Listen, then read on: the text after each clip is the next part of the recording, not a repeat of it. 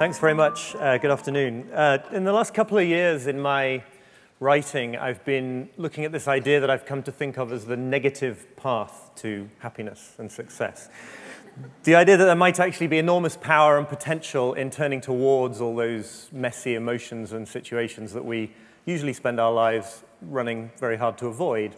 Failure, uncertainty, insecurity, vulnerability, mortality, pessimism, obviously mainly just because I'm a pessimistic, British, grouchy person, and I wanted to, monetize that.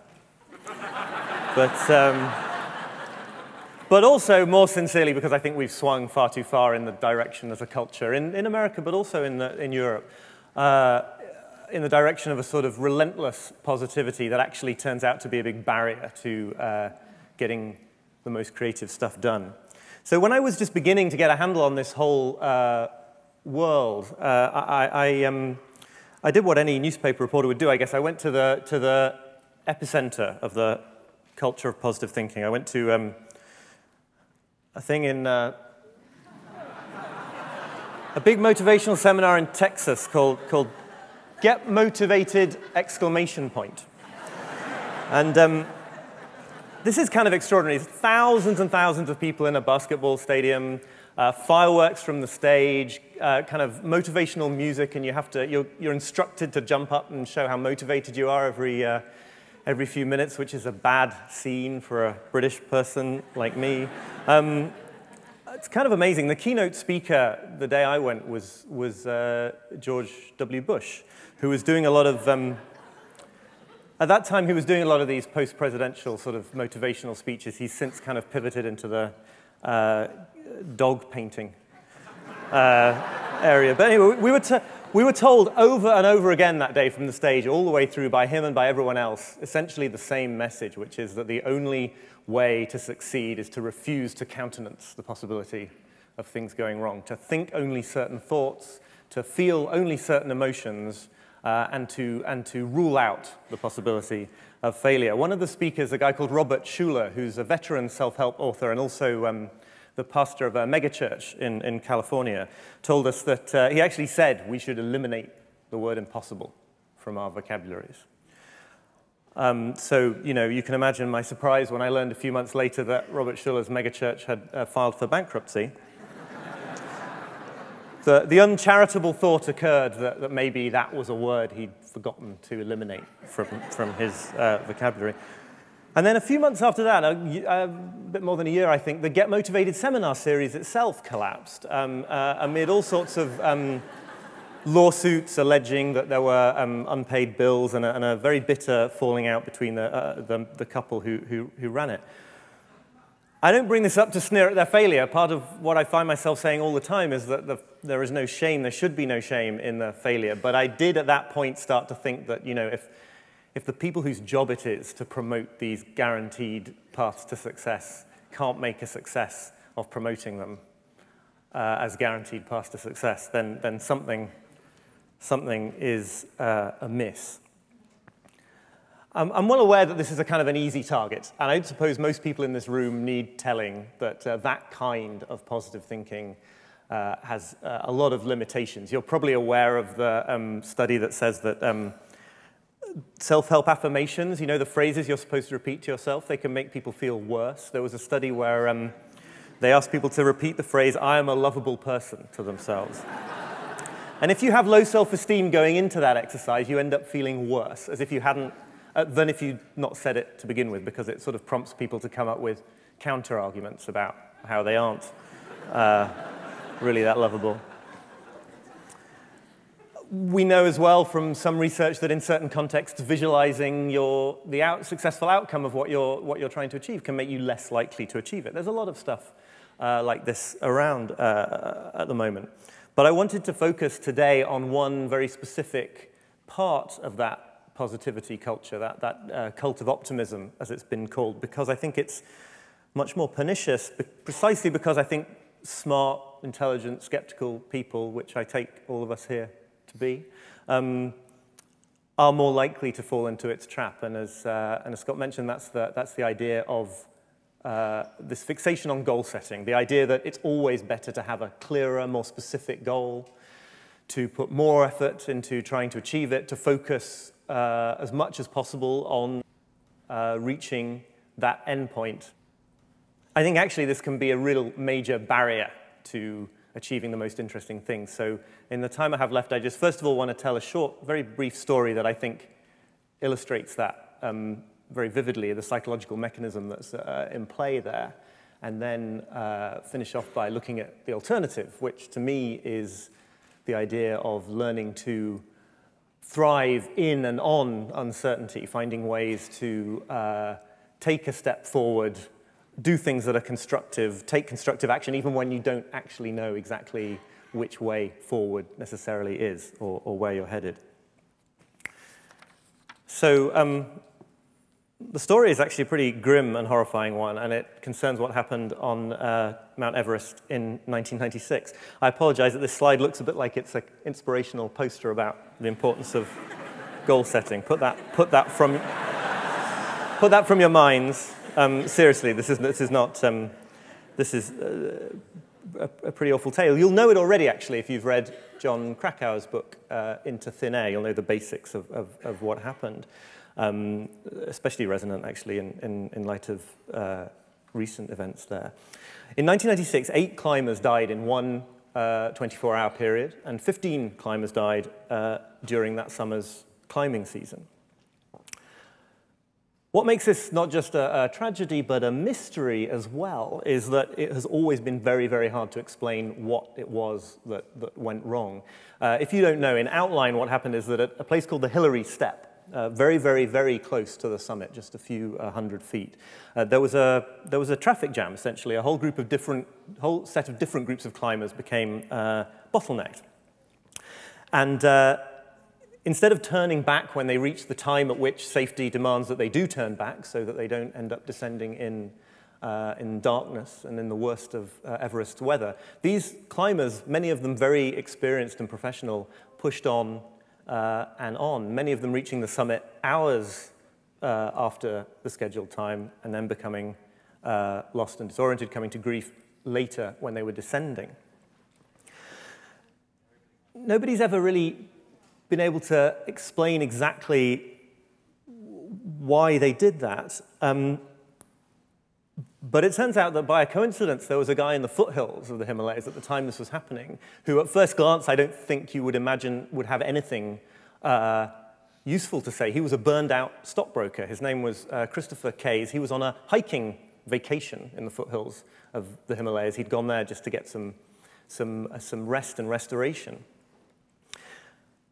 But it ended up haunting him, you know, the fact that he was there. He's since become an organizational psychologist. He encountered at the time members of the rescue parties, and he told me that it haunted him as if it had happened to a member of his own family, because it really reminded him, in terms of the basic psychological pattern that he saw as he spent several months and indeed years after that trying to investigate what had happened. It reminded him of something that he'd seen over and over again in a totally different context in the corporate world, where a chief executive would announce some very ambitious goal, get everybody extremely excited about it, use it to pump up morale in the organization as everybody got more and more focused on this outcome. And then information would start to creep in that maybe it was an unwise goal, maybe it was going to have some really serious negative consequences for the organization. And that would make everyone feel very anxious and insecure and uncertain, as you'd expect. But this is the interesting part. They would be so allergic to feeling that uncertainty, so unwilling to entertain those emotions, that they would commit even harder to the goal. And that is when things would go really wrong. And Keyes makes a really persuasive case that what happened in 1996 on Everest was that the goal of reaching the summit had become part of the climber's identity. It was no longer just a really big project outside them that they wanted to achieve, if at all possible. It was their main source of social identity. And so the idea that much uncertainty could be associated with something so fundamental was unacceptable on a sort of subliminal level and led to this overcommitment to the goal. It turns out that there are studies among mountaineers, indeed among mountaineers climbing Everest from 1963, that demonstrated exactly this pattern. This is Chris Case's summary of that study. The more uncertain climbers felt about their possible success in reaching the summit, the more likely they were to invest in their particular strategy.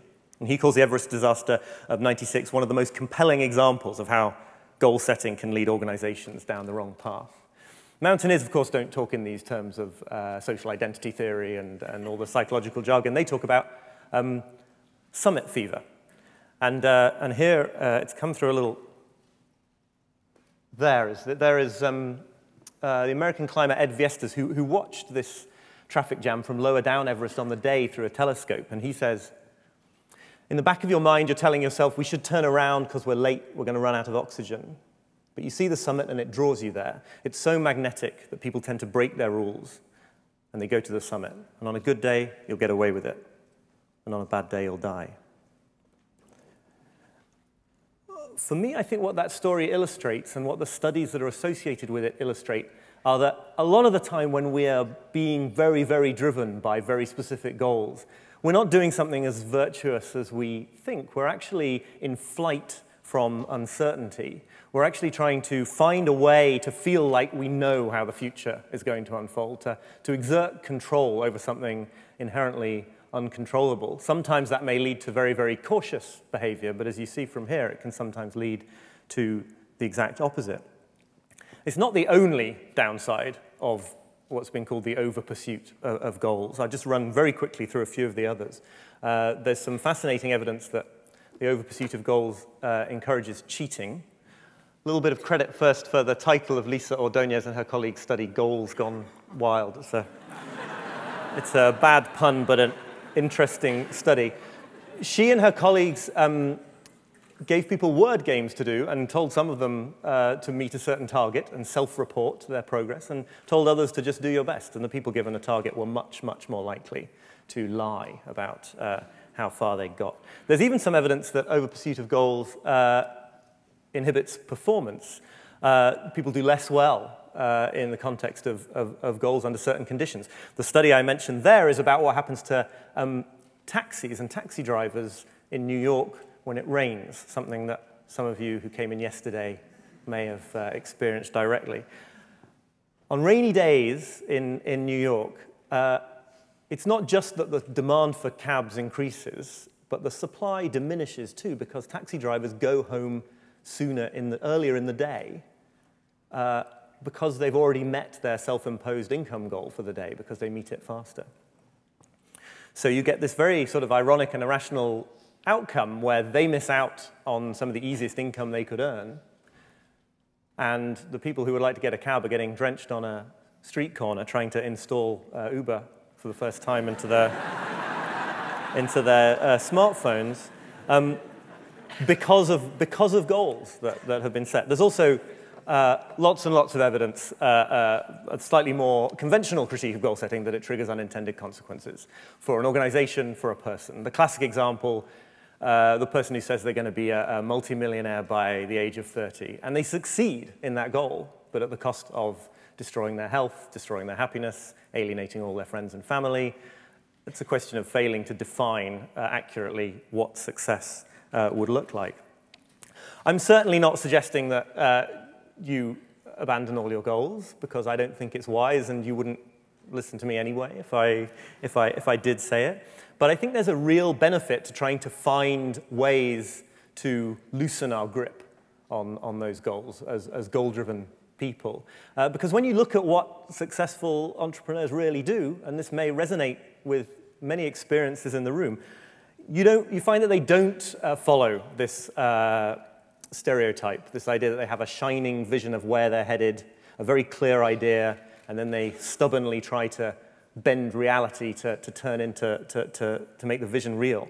What they do, as is revealed by some fascinating studies by Sarasvathy, who's a researcher at UVA. She sat with many entrepreneurs who'd been repeatedly successful over years and found that, they made business plans when they really had to for someone else, but that wasn't what they wanted to do. They didn't do extensive market research. They tried to make a sale, so they would get some immediate feedback. They didn't focus on trying to bring one vision into reality. They were ready to move, to adapt, to use whatever means and ideas were at their disposal to change the definition of where they were heading at any moment. It's almost a spiritual point, I think, if you'll pardon that word. You know, the idea that uncertainty and life are very closely connected somehow, and there is something about knowing exactly how everything's going to turn out that is a kind of death. I think that Sarasvathi's entrepreneurs certainly had internalized this message that the great psychoanalyst Erich Fromm, in the slightly sexist language of his day, as he put it, uncertainty is the very condition to impel man to unfold his powers. Or as she puts it in her study, seasoned entrepreneurs know that surprises are not deviations from the path. Instead, they're the norm, the flora and fauna of the landscape from which one learns to forge a path through the jungle. So, okay, that's the big point. I think the question, obviously, is then, how does one do this? How do you put this into practice in the day-to-day? One piece of great advice from Sarasvathi, which has really helped me anyway, is what she calls the principle of affordable loss. Don't ask, how sure am I that something I'm hoping to do is going to succeed? Instead ask, could I tolerate the costs if it was a spectacular failure? If the answer is yes, you could, then that should be all you need to know to take action. Another one of hers, the principle of the bird in hand. Don't ask what would be the best thing to create, or don't only ask that, but also ask what could be made from the materials, the resources, the ideas, the people that are facing me right now. The analogy that I really like for this, that one writer used, was the idea that these successful creative entrepreneurs are not like gourmet chefs who visualize an amazing, perfect dish and then spend months sourcing the ingredients from around the world. They're much more like, well, I was going to say you or I should say, they're much more like me, coming home at the end of the day, opening the cupboards, opening the fridge, seeing what scraps are there, and throwing something together that might be a bit dubious at first, and you might have to change the definition of what it is that you're making as you go. If you do want to set a goal, at least make sure there's a process goal in there somewhere. These are the goals like you're going to write 500 words of your novel each morning before you go to work. You're going to have 4 hours of time per week for your entire organization for deep, focused concentration. You're going to have 10 ideas for new products a week. You know, not good ideas, not 500 words of the next Pulitzer Prize-winning novel, not deep, focused concentration time that's going to lead to something specific, but just focusing on the process. My favorite example of this is Anthony Trollope, the novelist, who worked for 3 hours a day every morning before he went to his office job writing his novels. If he finished a novel in the middle of one 3-hour period, he just went on to the next one. An extraordinary commitment to the process rather than the outcome. And then finally, if you need a self-help slogan to sort of counter all those self-help slogans from Get Motivated, this made so much difference to me as a writer, the idea that you do not have to feel like doing something in order to do it. Such a liberating insight. All those motivational messages like the ones you hear at Get Motivated! It seems like they would help you get things done, but they actually, I think, erect this additional barrier. They say now you've not only got to do the challenging, important thing, but you've got to feel like doing it as well. And I think that is a lot of a bigger demand, and it's an unnecessary demand, because you can simply feel the unwilling emotions. You can let them be there, and at the same time, you can take a physical action. You can open the laptop, you can open a file. If you're a writer, you know, you can write 100 words. You don't need to be feeling all the time like doing it.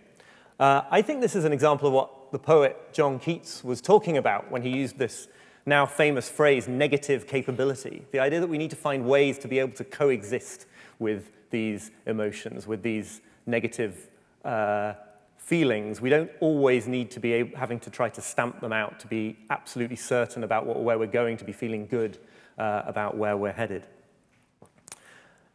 I think that those capabilities are just as important as the more positive ones. Just in closing, sometimes when I talk about this stuff, and you may be thinking about this, there's something comes up called the Yale study of goals. It's very, very famous. It's in every single book self-help book about goal setting you ever come across. The story goes that in 1953, researchers asked the graduating class of Yale University how many of them had specific written down goals for their future. Only 3% said that they did. 20 years later, the researchers caught up with those same former students, found that the 3% who'd set goals had amassed more financial wealth than the other 97% combined. It's an amazing finding. Turns out there's just one methodological flaw with the study, which is that it's completely made up. It didn't happen. There was a journalist a few years ago who went to one of the self-help gurus who recommended it, and he said, oh, you should ask the other guy, and that guy said you should ask the other guy, and it went round in a perfect circle. And I've followed it up, too, with Yale and some other places. It's a myth. It didn't happen. I think a lot of the things that we think and that we think we know about goal setting and the fixation on goals are a myth, and that if we can find ways to put one foot in front of the other without necessarily knowing where we're going, we'll actually end up in some far more interesting, thrilling, and meaningful places. Thank you very much. Thank you.